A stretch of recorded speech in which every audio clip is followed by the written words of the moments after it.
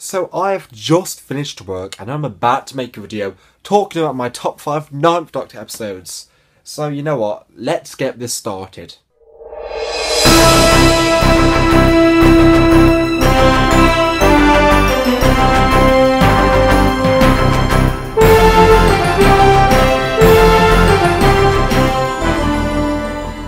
Hello, welcome to All Things Doctor Who. I'm Aaron and today I'm going to be talking about my top 5 Ninth Doctor episodes with Charlie himself. So this is going to be really fun to talk about as I love Ninth Doctor, Charlie loves Ninth Doctor. So who better to talk about Ninth Doctor than two people who love him.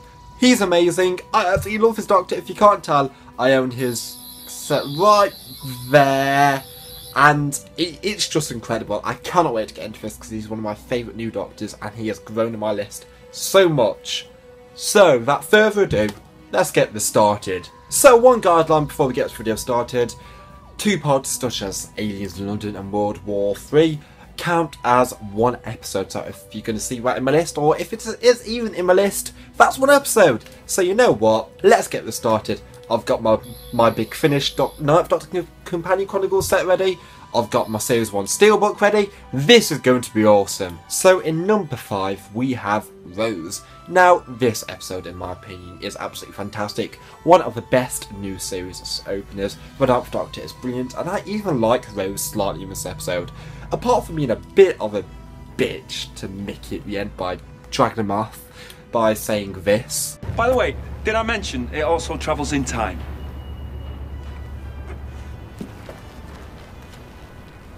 Thanks. Thanks for what? Exactly.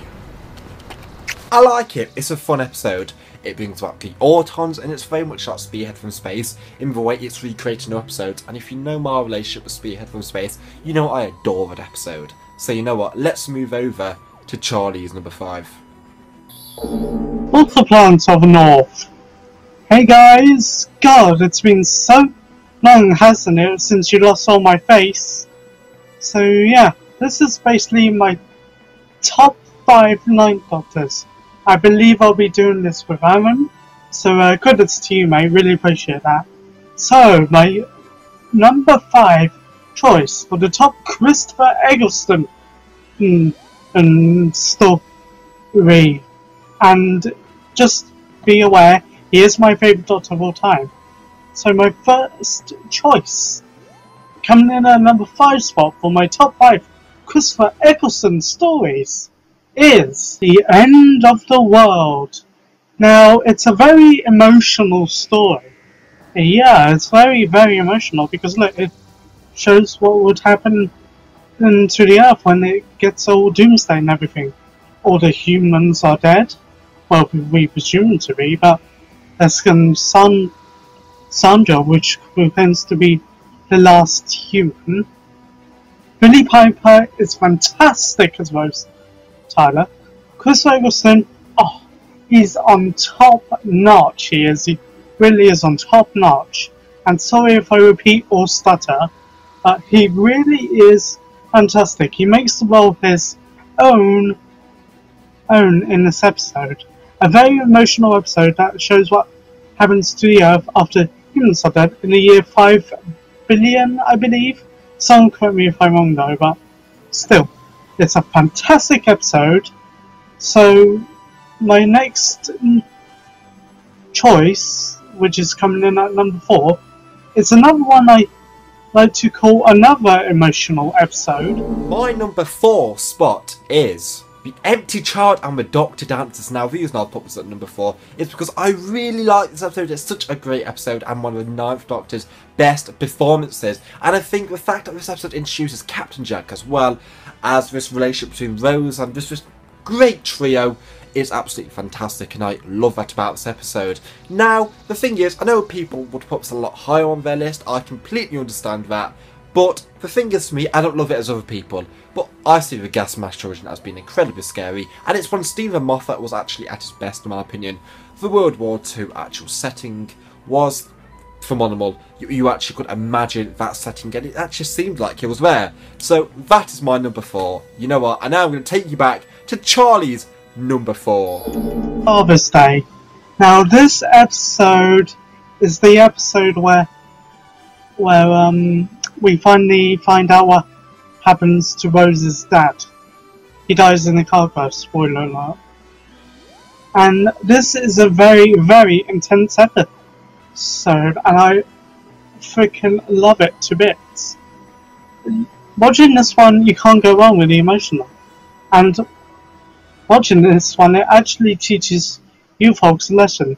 Do not alter the past, otherwise it could mean disastrous results for the future or the time at the time. It's like, for example, it could start World War III or something like that. But still, you should not meddle with time, no matter what it is. That's a lesson to not just Rose, as she found out in the episode, but to all of you who watch Doctor Who. Do not meddle with the timeline, otherwise it could lead to disastrous results. And my number 3 is Father's Day. Now, Father's Day, in my opinion, is such a great episode of Doctor Who. It really talks about the whole idea of changing time, and I honestly think the 9th Doctor miss is fantastic. Apart from one plot hole, is how did the Doctor come back? Where did he appear from after just walking behind Rose? Apart from that, I absolutely love this episode. Reaper Star, fantastic idea, and just going into Rose's past, really just, you know, get her out as a companion. And it's just such a great episode, and you all need to watch this if you're a fan of the 9th Doctor.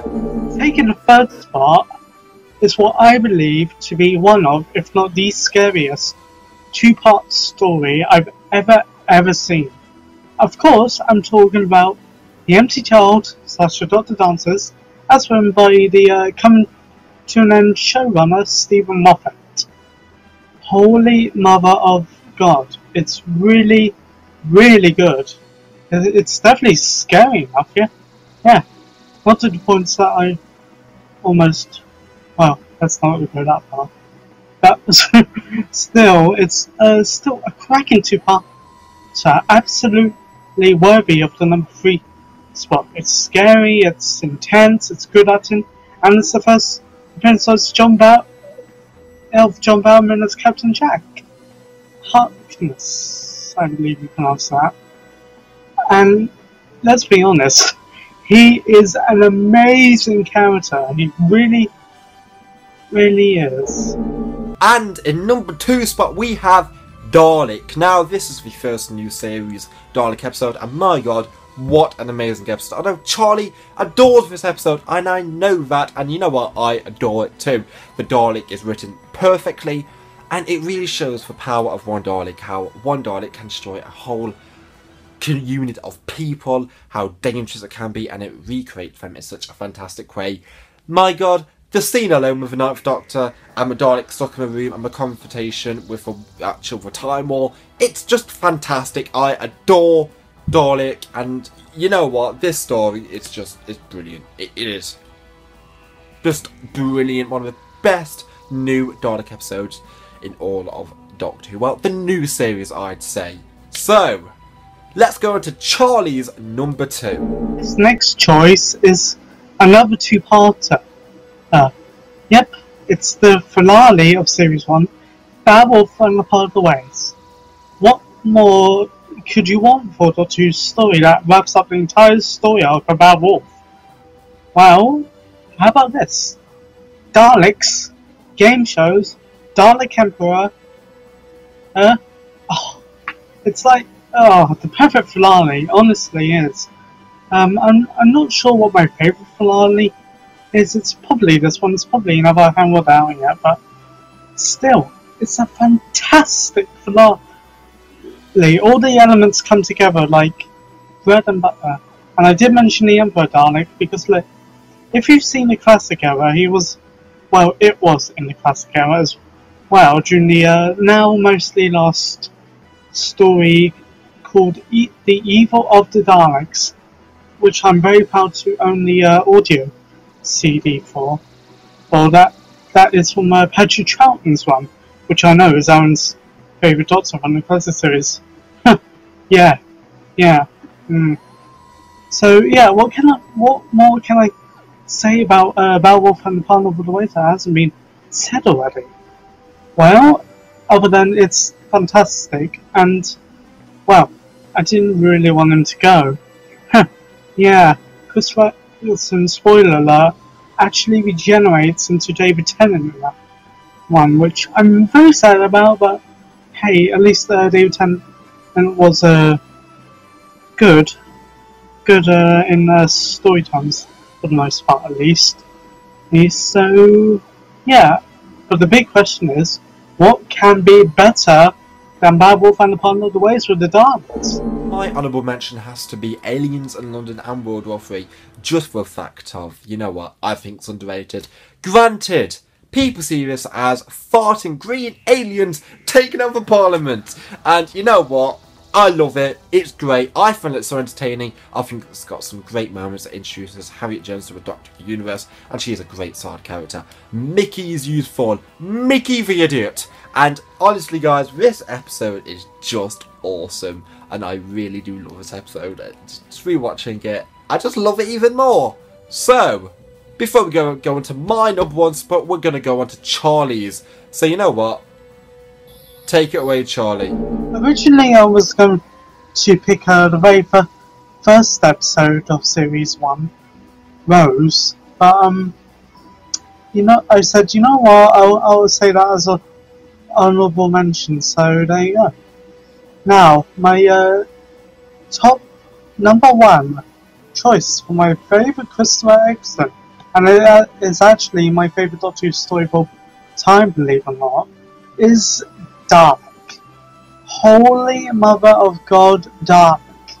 There aren't any negative things about, well, with the exception of Adam Mitchell, that is, as played by Bruno Langley, if I'm not mistaken. Other than that, it's a pretty flawless story. It's absolutely brilliant, a brilliant masterpiece by the great Robert Shearman. I think that's his name, right? So yeah, this is a brilliant masterpiece of a story, and I love it to absolute bits. Christopher Eccleston makes the role his own. Seriously, he is that, spoiler alert, well, no spoiler alert, but you get what I mean, fantastic. Yeah, I know, it's funny, yeah. Anyway, those are my top five Christopher Eccleston stories. So, yeah, this has been me, Charlie, and remember to stay cool, and I'll see you guys when I next see you. Peace. And my number one spot from the 9th Doctor episode is Bad Wolf and Parting of the Ways.